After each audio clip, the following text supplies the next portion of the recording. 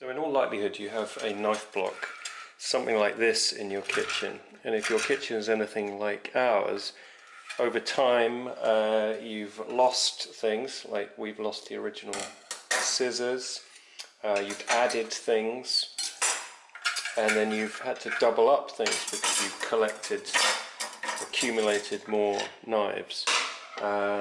So in fact we have many more knives that I would like to be able to access on the knife block that currently live in the drawer.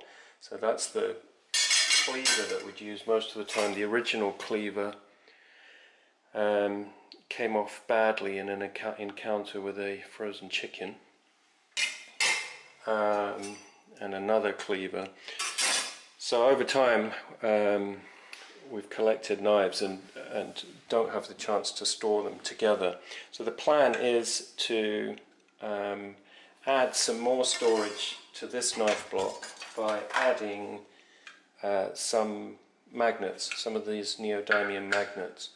And I'm going to add 3 or 4 on each side so that I can then attach additional knives to the sides and the top. And I'm going to do that by drilling a hole, probably a pilot hole first, and then drilling a hole with a Forstner bit, just deep enough for the magnet, and probably just push fit it in, but maybe this has a hole so has the potential to put a retaining screw in, and then I'm going to cover the whole lot.